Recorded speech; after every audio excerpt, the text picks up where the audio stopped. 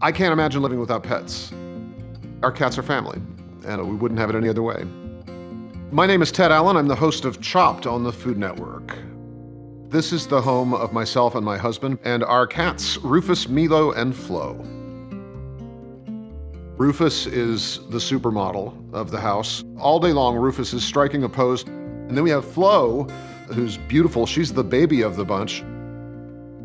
And I always like to say that Milo looks like a prize fighter who wasn't very good at prize fighting. Milo's adversities make him more charming.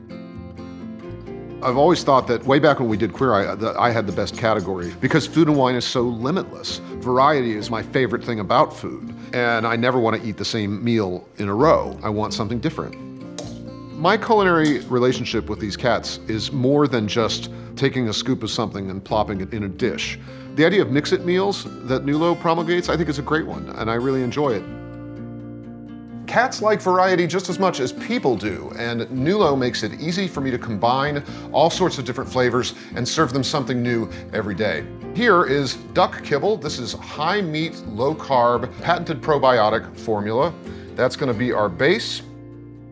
So what I look for in a meal is balance. I want a balance of textures, I want a balance of flavors, and I want variety. And here I'm combining freeze-dried raw salmon and chicken. And then we have yellowfin tuna, a very fancy ingredient, and shrimp. We want the best ingredients for ourselves, and we want the best ingredients for our cats. And this is some good stuff. And then finally, we have bone broth, which is very popular among human eaters. It's very good for you. It's also very good for cats. And here, we have a cat meal fit for a king. Voila.